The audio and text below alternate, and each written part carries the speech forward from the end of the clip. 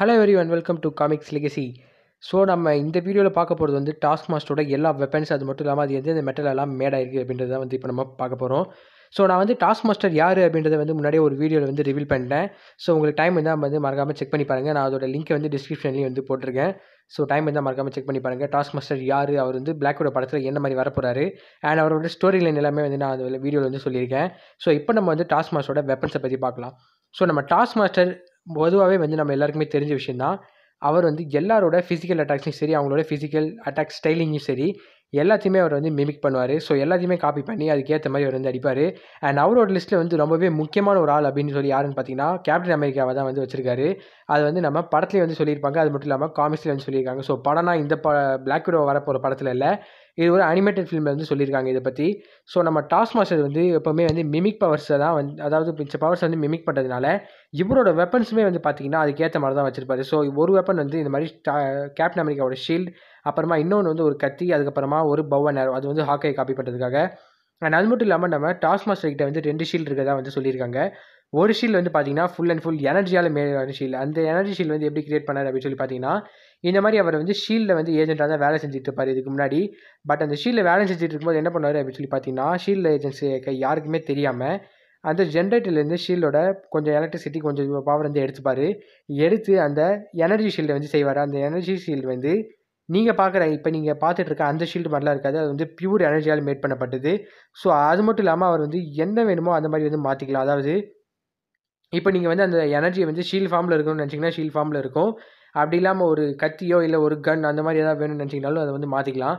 நம்ம task master வந்து அது எப்படிலாம் மாற்றுவார் அப்படின்னு சொல்லி பார்த்தீங்கன்னா, நம்ம ஸ்பைடர்மேனோட வெப் ஷூட்டர், ஸோ இந்த மாதிரி வந்து மாற்றி யூஸ் பண்ணிப்பார். அண்ட் இன்னொரு ஷீல்டு வந்து பார்த்தீங்கன்னா, அதுதான் நம்ம படத்தில் வந்து காமிக்க போகிறாங்க. ஸோ இன்னொரு ஷீல்டில் வந்து படத்தில் காமிக்க போகிறாங்க. இந்த எனர்ஜி ஷீல்டு வந்து அதிகபட்சம் காமிக்கிறதுக்கு சுத்தமாக வாய்ப்பு இல்லைன்னு தான் என்னால் சொல்ல முடியும். அண்ட் இன்னொரு ஷீல்டு வந்து பார்த்தீங்கன்னா, அது வந்து வைப்ரேனியம் கிடையாது. நம்ம கேப்டன் அமெரிக்கா ஷீல்டு வந்து வைப்ரேனியத்தால் மேட் பண்ணப்பட்டிருப்பாங்க. பட் ஆனால் நம்ம டாஸ்க் மாஸ்டரோட ஷீல்டு வந்து வைப்ரேனியம் கிடையாது. பட் ஆனால் அது ரொம்பவே வந்து ஸ்ட்ராங்கான மெட்டல், ஆஸ்மியம் அப்படின்னு சொல்லி சொல்லுவாங்க. அது மட்டும் இல்லாமல் ஆஸ்மியம் அலாய் அப்படின்றத வந்து நம்ம மார்வல்லேருந்து சொல்லியிருக்காங்க. ஆஸ்மியம்னு ஒரு மெட்டல் இருக்குது. பட் ஆனால் இவங்க நம்ம மார்வல் சினிமேட்டிக் யூனிவர்ஸில் வந்து அதோட அலாயா என்ன வச்சுருப்பாங்க அப்படின்னு சொல்லி எனக்கு வந்து தெரியல. பட் ஆனால் ஆஸ்மியம் வந்து ரொம்பவே ஸ்ட்ராங்கான ஒரு மெட்டல் தான் சொல்ல முடியும். நம்ம வேர்ல்ட்லேயே வந்து ஸ்ட்ராங்கான மெட்டல் அப்படின்னு சொல்லி கேட்டால் எல்லாருமே சொல்கிற விஷயம் வந்து டங்ஸ்டன் இல்லைன்னா டைமண்ட் தான் சொல்லுவாங்க. அண்ட் அதோட மெல்ட்டிங் பாயிண்ட் வந்து பார்த்தீங்கன்னா 3500 டிகிரி செல்சியஸ் இருக்குது நம்ம டைமண்டுக்கு. அண்ட் டங்ஸ்டனுக்கு பார்த்தீங்கன்னா 3200 டிகிரி செல்சியஸ் இருக்குது. பட் ஆனால் நம்ம டாஸ்க் மாஸ்டர் வச்சுருக்க ஆஸ்மியம் இருக்குல்ல, ஸோ அந்த மெட்டலுக்கு வந்து 3000 டிகிரி செல்சியஸ், 3042 எக்ஸாக்டாக சொல்லணும்னா. டைமண்டுக்கும் இதுக்கும் ஒரு 500 டிகிரி செல்சியஸ் தான் வந்து டிஃப்ரென்ஸ் வருது. அது மட்டும் இல்லாமல் டங்ஸ்டனுக்கும் இதுக்கும் ஒரு 200 டிகிரி செல்சியஸ் தான் டிஃப்ரென்ஸ் வருது. ஸோ நம்ம ஆஸ்மியம் வந்து உண்மையிலே ரியல் வேர்ல்டில் இருக்கிறது தான். வைப்ரேனியம் மாதிரி ஒரு ஃபேண்டசி கிடையாது. நம்ம ஆஸ்மியம் வந்து ரியல் வேர்ல்டில் இருக்கிறது தான். ஸோ அதை தான் வந்து நம்ம டாஸ்க் மாஸ்டர் யூஸ் பண்ணி கேப்டன் அமெரிக்காவோட பவர்ஸ் எல்லாத்தையும் வந்து மிமிக் பண்ணுறதுக்காக வந்து யூஸ் பண்ணியிருப்பாரு. ஸோ இது வந்து இன்னொரு விஷயம். அண்ட் நம்ம ஹாக்கை and bow and arrow, so அதை வந்து நம்ம ஹாக்கை மாதிரியே வச்சுருக்கணும் அப்படின்றதுக்காக தான். அதாவது இவர்கிட்ட இருக்கிறது எல்லாமே வந்து பார்த்தீங்கன்னா ரொம்பவே ஒரு ஒரு அக்யூரேட்டான ஒரு ஃபைட்டிங் ஸ்கில் வந்து இவர்கிட்ட ரொம்பவே இருக்கும். சிம்பிளாக சொல்லணும்னா நம்ம ஹாக்கையோட பவ் அண்ட் ஆரோ அது வந்து ஒரு லாங் ரேஞ்சுக்கு. அண்ட் நம்ம நைஃப் வச்சிருக்காருல, ஒரு ஸ்வாட் மாதிரி கையில் ஒன்று வச்சிருப்பாரு. ஸோ அந்த ஸ்வாட் வந்து பார்த்தீங்கன்னா ரொம்பவே ஷார்ட் ரேஞ்ச் எனிமே வந்து ரொம்ப பக்கத்தில் வந்து அப்போ வந்து யூஸ் பண்ணிக்கிறதுக்கு. அண்ட் ஷீல்டு வந்து டிஃபென்ஸுக்கு. ஸோ இவர்கிட்ட வந்து பார்த்தீங்கன்னா, அதாவது நம்ம கேப்டன் அமெரிக்காவால் ஷீல்டை தூக்கி போட்டு வந்து அடிக்க முடியும். பட் ஆனால் ரொம்ப தூரத்துக்கு வந்து தூக்கிலாம் போட முடியாது. அண்ட் இவர்கிட்ட வந்து பார்த்தீங்கன்னா அது எல்லாத்துக்குமே வந்து தயார் பண்ணி வச்சிருக்காரு. அதாவது தூரத்தில் இருந்தால் பவ் அண்ட் ஆரோ, பக்கத்தில் வந்தால் ஸ்வாடு, அண்ட் இன்னும் கொஞ்சம் ரொம்ப பக்கத்தில் வந்துட்டால் டிஃபென்ஸ் பண்ணிக்கிறதுக்காக இந்த மாதிரி ஷீல்டை வந்து யூஸ் பண்ணிக்கிறாரு.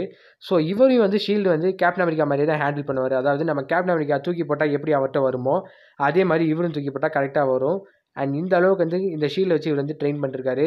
அண்ட் இன்னொரு விஷயம் என்ன அப்படின்னு சொல்லி பார்த்தீங்கன்னா, இவரோட அந்த ஸ்வாட். ஸோ அந்த ஸ்வாடை பற்றி என்ன சொல்கிறது அப்படின்னு சொல்லி பார்த்தீங்கன்னா, அந்த ஸ்வாட் வந்து ரொம்பவே வித்தியாசமான ஒன்று தான். ஏன்னா இது வரைக்கும் அது எந்த மெட்டலில் செஞ்சது அப்படின்னு சொல்லி இந்த மாதிரி காமிக்ஸில் ரிவீல் பண்ணல, படத்துலேயே வந்து ரிவீல் பண்ணுவாங்களோ அப்படின்றது வந்து டவுட்டு தான். பட் ஆனால் அதில் வந்து ஒரு விஷயம் வந்து சொல்லியிருக்காங்க. என்ன அப்படின்னு சொல்லி பார்த்தீங்கன்னா, எக்ஸ்கேலிபர் அப்படின்னு சொல்லி ஒரு ஸ்வாட் இருக்குது. அந்த ஸ்வாடை வந்து இவர் வந்து இன்ஸ்பயர் பண்ணி தான் வந்து அந்த ஸ்வாடை உருவாக்குனதாக வந்து சொல்லிக்கிறாங்க. எக்ஸ்கேலிபர் ஸ்வாட் வந்து பார்த்தீங்கன்னா ஒரு மேஜிக்கல் ஒரு ஸ்பெல் இருக்குது, அந்த மாதிரி ஒரு ஸ்வாட் தான் வந்து சொல்லுவாங்க. பட் ஆனால் இவர் வச்சிருக்க ஸ்வாடில் வந்து அந்த மாதிரி எந்த பவர்ஸுமே கிடையாது. மேபி ஒரு வேளை இவர் வந்து தோருக்காக அந்த ஸ்வாடை வந்து உருவாக்கியிருக்கலாம். ஏன்னா தோரோட அந்த ஹேமரை தான் வந்து ஸ்பெல் இருக்கிறதா வந்து நான் சொல்லியிருப்பேன். ஸோ அந்த வீடியோ வந்து நான் வந்து போட்டிருக்கேன். இந்த மாதிரி மெக்னிட்டோவால் தோரோட ஹேமரை வந்து தூக்க முடியுமா அப்படின்னு சொல்லி அதையும் நான் போட்டிருக்கேன். ஸோ அது வந்து மறக்காமல் டைம் இருந்தால் செக் பண்ணி பாருங்கள். ஸோ அந்த மாதிரி ஒரு வேளை தோரை எடுத்து சண்டை போடுறதுக்காக அந்த ஸ்வாடை உருவாக்கியிருக்கிறதும் வாய்ப்பு இருக்குது. ஏன்னா எக்ஸ்காலிபர்லேயும் வந்து ஸ்பெல் இருக்கும், தோரோட இதுலேயும் வந்து ஸ்பெல் இருக்குது. அதனால் எக்ஸ்காலிபர் வந்து இந்த மாதிரி ஒரு இன்ஸ்பயர் ஆகி வந்து நம்ம டாஸ்க் மாஸ்டர் வந்து உருவாக்கிக்கலாம் அப்படின்ற ஒரு சின்னதாக ஒரு கணிப்பு வந்து எனக்கு வந்து இருக்குது அப்படின்னு தான் சொல்ல முடியும். ஸோ இதுதான் வந்து நம்ம டாஸ்க் மாஸ்டரோட வெப்பன்ஸ் எல்லாமே. அது மட்டும் இல்லாமல் நான் டாஸ்க் மாஸ்டர் வந்து அந்த எனர்ஜி ஷீல்டில் யூஸ் பண்ணான்னா இந்த மாதிரி நம்ம ஸ்பைடர்மேனோட வெப் ஷூட்டர்ஸ்லேருந்து எல்லாத்தையுமே வந்து அவரால் உருவாக்க முடியும். எனர்ஜி ஷீல்டு வந்து ரொம்பவே முக்கியமான ஒரு இடத்துல வந்து யூஸ் பண்ணுவார். இந்த மாதிரி நம்ம ஸ்பைடர்மேனோட வெப் ஷூட்டர்ஸையும் வந்து அவர் வந்து காப்பி பண்ணியிருப்பார். அது மட்டும் இல்லாமல் நம்ம டாஸ்க் மாஸ்டர் கிட்ட சின்னதாக ஒரு ஏஐ இருக்குது அப்படின்னு சொல்லலாம். ஏஐன்னு சொல்ல முடியாது, அது ஒரு சென்சார் மாதிரி சொல்லலாம். இந்த மாதிரி ஸ்பைடர் சென்ஸையும் வந்து அவர் வந்து வச்சிருப்பாரு. அதாவது ஏதாவது ஒன்று ரொம்பவே பக்கத்தில் வந்துச்சுன்னா அவர் வந்து வார்னிங் பண்ணுறதுக்காக இந்த மாதிரி நம்ம ஸ்பைடர் சென்ஸ் மாதிரி இவர் வந்து ஆர்டிஃபிஷியலாக கிரியேட் பண்ணி வச்சிருக்காரு. ஸோ அது வந்து இவரோட வெப்பன்ஸ் வந்து ஒன்று தான். ஸோ இதுதான் வந்து டாஸ்க் மாஸ்டரோட வெப்பன்ஸ் எல்லாமே. பிடிச்சிருந்தா லைக் பண்ணுங்கள், கமெண்ட் பண்ணுங்கள், அப்படியே மறக்காமல் சப்ஸ்கிரைபும் பண்ணிடுங்க. அண்ட் பக்கத்தில் நோட்டிஃபிகேஷன் பற்றி வந்து ஆன் பண்ணி வச்சிருக்கேன். அப்போ தான் நான் போடுற வீடியோஸ் எல்லாமே வந்து உங்களுக்கு நோட்டிஃபிகேஷன் ஆகிட்டு இருக்கும். அண்ட் அது மட்டும் இல்லாமல் யார் யாரெல்லாம் உயிரோடு இருக்கீங்களோ ஐ எம் அலைவ் அப்படின்னு சொல்லி கீழே ஒரு கமெண்ட்டை போட்டுருங்க.